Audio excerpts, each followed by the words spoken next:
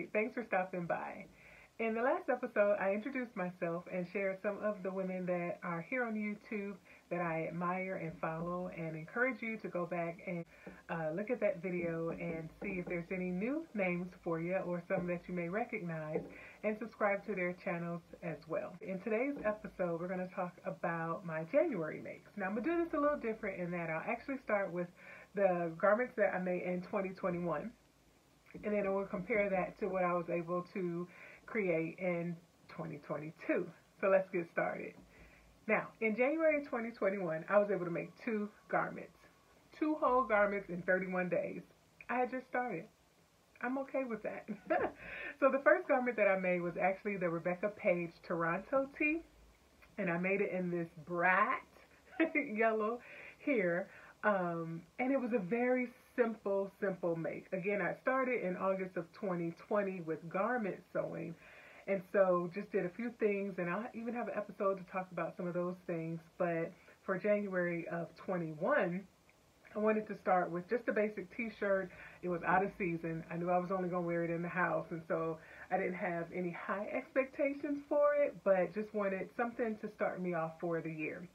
And I'll say that if you haven't done a t-shirt before, or you have, this is a good one to go with. It's just a boxy tee. It comes with 4 pattern pieces. I only used 3 of them because I knew this was just a practice run. So the front on the fold, the back on the fold, and then you have the sleeve is what I did. It also has the option for a pocket. And when I do this t-shirt again, I will add that pocket. Now, I will say that I'm not really a boxy t-shirt type person, but this was easy enough, and it's comfortable enough to wear around the house, or just, you know, if I'm zipping in and out doing chores or errands or something, that I can't see myself throwing this on. But for the most part, it'll be just something that I can lounge around in.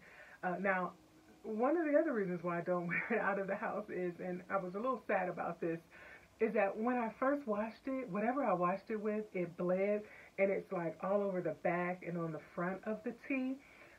So I don't wear this one outside the house. And actually, I think I did this in an extra large, and I'll probably size down the next time I do this, just to get away from the very boxy shape of it, and because it's a little too big. But I really enjoyed making this tee, and I know that others will find the same experience. Now, for the second garment was actually another tee.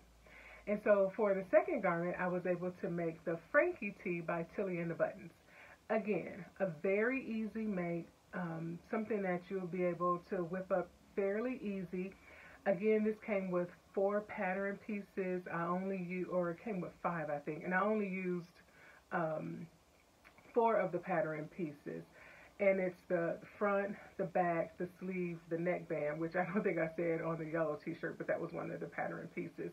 And then it also has the option to give a little V-notch or some detailing, some character for the garment. I opted again not to do that for this one. Again, this was my first time doing this. So I just wanted to get the basic parts down, the most important parts, like the front, the back, and the sleeve. And then I'll try again to actually do the V-notch when I make this again. So this is a definite repeat. I just haven't had a chance to get back to either one of them because there's just so many patterns and so little time. But I do want to try this again. I love the color. Green is like my second favorite color, and so I do wear this out a lot. Now, as with the yellow one, it's practice. It was one of our first ones, so some of these seams are just, you know, they add character and definition to the shirt. I do wear this one out, though, under a jacket or something like that, so you really can't see the sins of the seams when I'm wearing this, but a very, very simple make. These also has the hem, and I did my best here on the sleeve. I was just, first time out the gate, let's see what we can do. And the hem on the bottom, I think, is a little bit better than the hem on the sleeve. And this was before I actually got a twin needle, which I think I'll use for the next time on both the sleeve as well as the hem waist, or the waist at the bottom, the hem at the bottom. But again, Frankie tee, another good tee. So for 2021, I had 2 makes, 2 t-shirts, totally different styles. One was like a set-in sleeve. The other one is like a raglan sleeve, or the Frankie T is a raglan sleeve, because I wanted to get the experience of both of those. I really like them, and I think someone else will too. Okay, so let's fast forward to 2022. Huge contrast. So let's start with the obvious. I started the year off with making some business wardrobe pants. So they are Kwik Sew 3602. Now, on the packet, they call them sleep pants, and they have every right to call it that. And, you know, really that's what they are. But for me, they are work from home career pants. Because I do travel from the bedroom to the bathroom and then to the home office, and so I need something that separates, you know, my work day from my I'm just at home kicking it style. And so these three pair of pants are what I use to complement my upper business attire. So what did we do? We did these pants all in flannel. All of this flannel came from Joann Fabric. All of this flannel was on sale at the time. I encourage anyone to, if you can still find this pattern in the drawers, we know Kwik Sew is not on the Something Delightful website anymore. But if you can still find it in the drawers or online somewhere, I would say pick it up. Very easy pattern. Two pattern pieces. You have your front and your back. Your waistband is actually folded over and you sew that around. So like, you know, as a first project, I would say yes, this could definitely be one of them. Are they something to wear outside? You be the judge of that. That's not for me to decide. They're my inside work pants. They can certainly be your outside, I'm ready to go pants. It's all in personal preference. Okay, so I started off with some very wintry, because we are in the winter season, some very wintry red and white pattern flannel. And so these were pretty fun to make. I actually had a little left over from a different project, so they're kind of short for what I had left, but they basically cover all the necessary parts, and I could just wear some very cozy long socks to go with them. But as I mentioned, you have two front pieces, which I think I did pretty good. On the front, you actually have two back pieces, which I think I did pretty good on the back there as well. And then for the waistband, you just take that, fold it over, stitch along, leave a hole, and insert your elastic. So a very easy make. Now, one of the things that I did do is, because sometimes it's a little hard to see which is the front and which is the back of pants, and so what I do is just take a little piece of scrap fabric that I have laying around from other projects and just cut a very small piece, stick it in the waistband where I had put the elastic in. Because that's still open, I just go ahead and stick a little piece of fabric in there, close that up, and then that helps me to see if I'm, you know, kind of dark and I put them on or something quickly, then I can see that, okay, yep, this is the back, and be able to just, you know, throw those on. So these were my true winter work pants. Okay, so for the second pair of pants, we have pretty much, again, flannel. Now the back, not so great. The front, okay, yep, we're doing it here. So again, flannel, very easy to work with. I wash all my fabric beforehand, so, you know, to try to get out any shrinkage that may happen. So I washed and I dried them. I have worn these a few times, washed them and dried them, and, you know, they're the same size they were when I first made them up until now. So very easy to work with. Again, have my little flap to tell me this is the back of the pants. Again, elastic in there for some stretch to the waistband so that they fit pretty good. And I will say that the sizing is pretty good. They are pretty roomy along the hips and the legs, which is okay. Again, it's just me in the office here, so, you know, who cares? No one's going to see this on camera. I'm comfortable. That's all that matters. So these were my second pair. Now, we do have what's called, you know, Jean Friday, so you're not frowned upon if you decide to wear jeans on a Friday. And so I figured, okay, Friday here in the home office, we will have Jean Friday. Now, patchwork denim look, again, still flannel, still comfortable. Here in the winter time, again, we do have our little tag there in the back as well. So, Kwik Sew 3602, made 3 pair of these, and after I did the first pair, make sure they, you know, fit pretty good, then I just zipped through the next 2 pair and had my winter business wardrobe complete. The next item that I made for the month of January, I am so extremely proud of. Actually, it was a part of a challenge that I unofficially, I guess, participated in. I don't think I followed all the rules, but I did use the hashtag on Instagram just to kind of get into the swing of things. But it was by Minerva.com. They had a Sew with New Look challenge for the month of January, which was awesome because I already had this pattern planned for January. I was just waiting to find a good fabric. What I decided to make was New Look 6585, and I made it in this here pattern. And I will say, so as my first coat, awesome. Like, there are no closures, no buttons, no zippers, no snaps, no toggles, no string, no ribbon, no elastic. It's none of that. There are pattern pieces and thread and go. So I would highly recommend this again to any beginners or someone that's diving into the coat world to go ahead and pick up 6585. You have your sleeve, and that's in two pieces. You have your front, you have your back, which is also in two pieces, and then you have your hood. Now it's not lined, which is okay. You can certainly do that if you have the skills or just want to, try something, but it's an easy coat. You can do this in a matter of a few hours. It is a good size in terms of comfort as well as an overcoat, so you can put a sweater on it, or if you have a sweater and a shirt like under it, you'll be fine. There's plenty of room in this coat, and again, very, very easy to make and very comfortable to wear. And I would say this is tied for my favorite of the month. New Look 6585. So my last make for the month was very spontaneous. It was like I was scrolling and someone had posted a pattern that she had made, and it was like, okay, yep, I like you. I pretty much watch, just about all your videos that come out, and I guess didn't know at the time, or maybe didn't remember that she actually made patterns. And so when I saw it, I was like, oh, that's very cute, and oh, what a great way I can, support her business. And so as soon as I saw it, that her post of, her garment or her pattern was available, I immediately went to her website, clicked the buy button, downloaded the pattern, printed, taped, cut, and then laid out my fabric, cut the fabric, and got to going. So, I was all in from the moment I saw her post.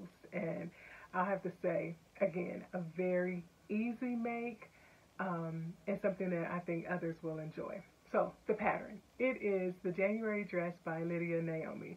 Again, she is someone that I had, thank you YouTube.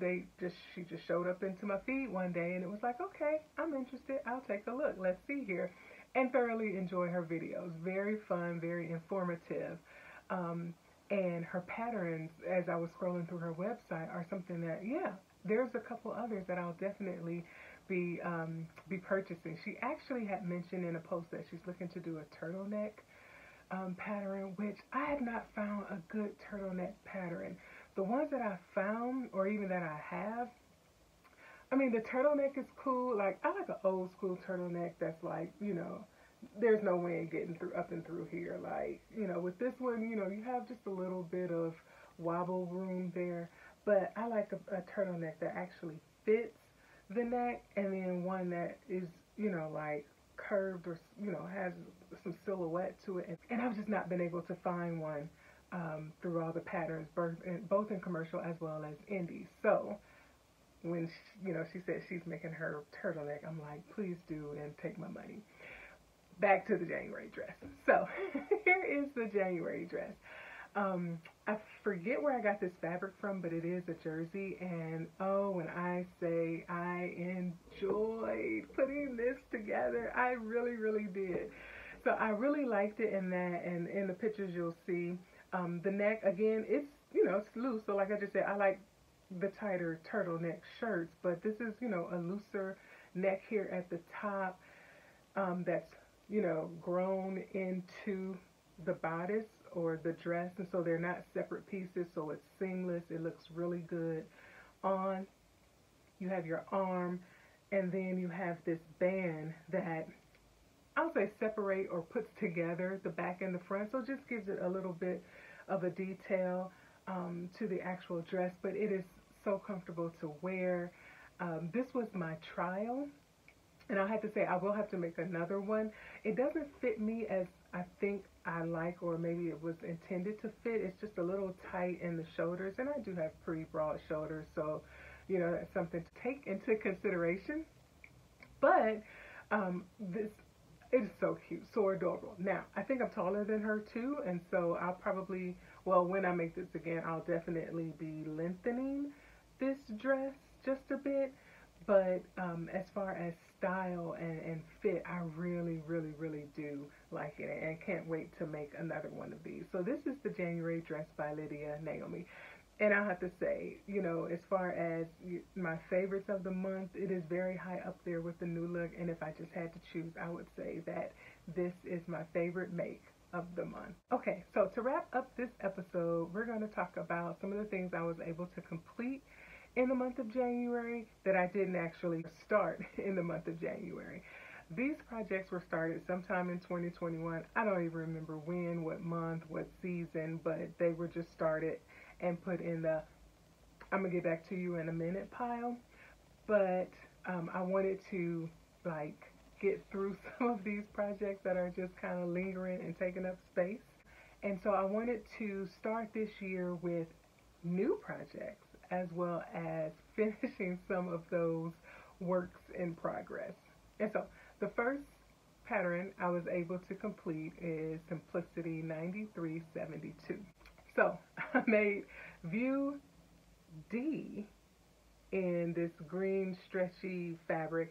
Now I'm pretty sure I picked this up as a value bundle from Walmart. It was just like, either 2 yards for $2, or it might even been 3 yards for $8. I don't know, but it was just something very, very inexpensive that was like, use me as a tester. And I said, sure, get in the cart.